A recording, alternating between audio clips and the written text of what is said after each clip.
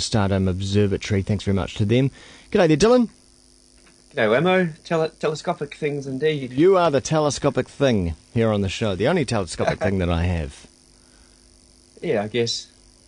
I've never been described like that before, but sure. First for everything, Dylan. Today we're talking about a few things, but first up, the Leonid Meteor shower. Yeah, well, the Leonids have been happening over the last few nights. They're not the most spectacular meteor shower throughout the year, but they are very observable, and a lot of people have been getting up to watch them. Unfortunately, it's kind of been cloudy in Auckland for the last few nights, but I know of a few people who have seen the meteor shower. How often does this one It's always exciting to see things streaking out of the sky. Oh, sure, yeah. From a certain point. You never know if one's going to come down and hit you. How often does this particular meteor shower come around? Every year. It happens as the Earth passes through a certain point in space which is full of debris from a comet. And so that's why they seem to be emanating from one place, because that's where the sort of collection of small particles is, where the comet went past. So the reason they're called the Leonids is because they are emanating from the constellation Leo. Okay. So they seem, that's where they seem to come from. It's just what the area of space that Earth happens to be going through at the time. Are they static in that part of space? Like, so is the Earth passing through because they're in one place, or are they actually in a constant stream going through that point?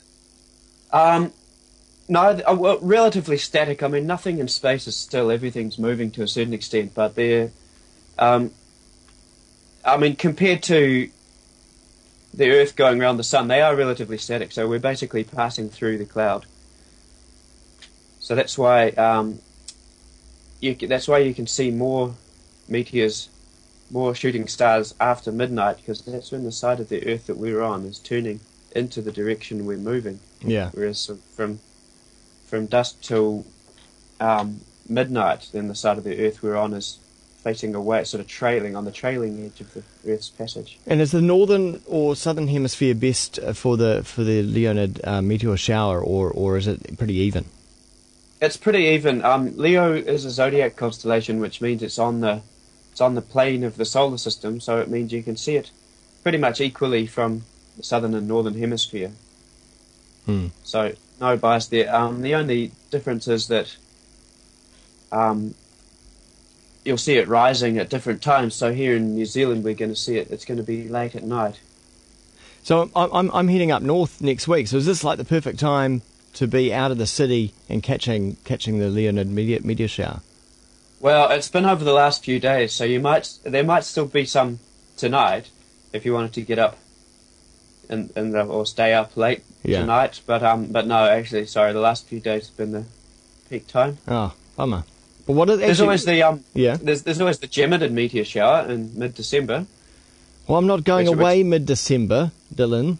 Well, perfect time to plan a trip. Don't you plan your life around meteor showers, Ramo? No, but now I know that I should. Yes. I need a calendar of sorts. Okay, well let's move on from that. Because there's three other things that are leading us to understand more about the solar system formation. What are they? Well, there's a few different things coming to light. First, we talked last week about the peanut comet, the comet that looks like a peanut. That's Hartley 2. So we saw that picture with all the sort of jets coming out of this double globe looking thing that kind of looked like a bit like a peanut. Yeah.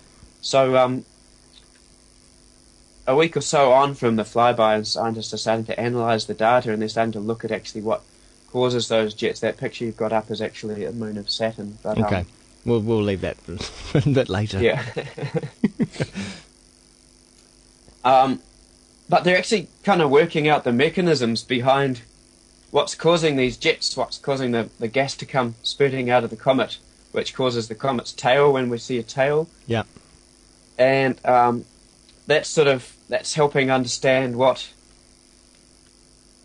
how sort of basic bodies in the solar system are formed and the composition of them, which gives a lot of insight into how Earth was formed and sort of what the very early nature of Earth, because we can't study ancient Earth, because the surface is constantly being replenished by the atmosphere, by erosion, by volcanic activity. Yeah. The surface have been overlaid many times since the formation, but these comets and asteroids are things that are just left over from the formation of the solar system. So what they're finding is it's actually carbon dioxide gas, which is powering the spurts.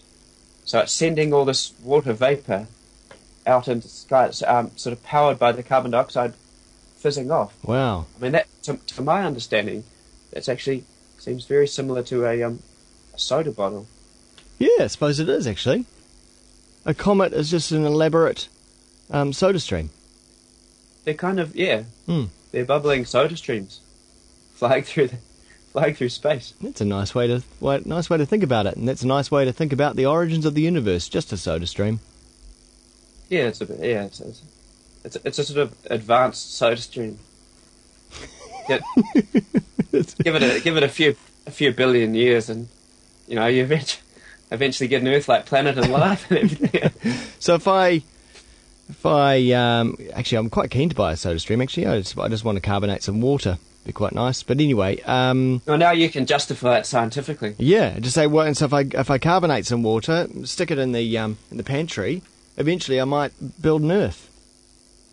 Maybe, yeah.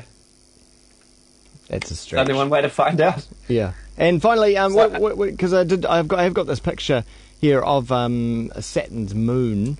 What's this That's about? one of Saturn's moons that has previously we haven't had a good image of, because we've got a space probe flying around Saturn. It's been up there for about a decade now, I think, called Cassini, and it's recently done a flyby of this tiny little moon called Calypso, not to be confused with the big moon Callisto. Yeah. And it's revealed a very strange looking body. It looks like a snowy mountain, and I think essentially that's what it is. There's a lot of frozen water. So it doesn't look like a moon like we would look at our own moon and being a nice round object. This thing, this thing also looks like a comet-like peanut. Looks like a comet, yeah, but it's not spurting out gas. Yeah.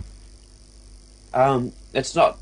The reason it's not round is because it's not big enough. So things that are small, they don't have enough gravity to pull themselves into the smallest shape, which is a sphere. Mm. So they get these sort of potato or peanut-looking appearances. Interesting.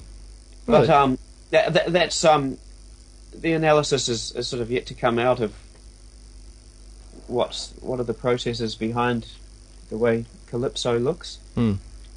But that's sort of another thing that's adding to our recent bank of knowledge on the formation of the solar system. The other thing is that the Japanese space probe that went up to collect a sample from an asteroid, yeah, called Hayutake, is they've confirmed that it has actually brought back a sample of the dust. So that's the news. Cool. And they'll be the dust will be dust will be analysed. Great. Hey, thanks very much, Dylan. So over the next year or so, we expect to find out a lot more about the formation of the solar system. Cool, and if you want to find out about the solar stream of life, then go along to the Auckland Stardome Observatory. Yes, you were going to mention about that? Yes, so I was going to mention that. You can see the night sky in the evening, so you'll be able to see the way the stars are arranged in the evening sky. And if you want to find out where to see the Leonids, then you will be able to see the starting of Orion. If you go to the Stardome, you will be able to see Orion rising in the east. Mm. If you go to the telescope sessions, and you can sort of trace where Leo would be by sort of taking angular measurements. It would be down below the horizon. Mm. And if you consider the Earth is turning from east to west.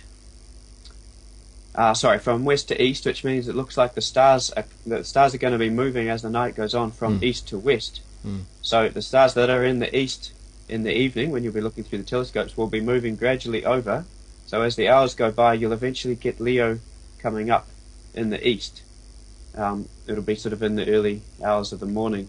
So you can kind of get this angular approximation of where Leo will be and where it will be rising. So you can put it into context of the evening sky and use that to find your way around the sky. Great. Thanks very much, Dylan. Talk to you in a couple of weeks. Thanks.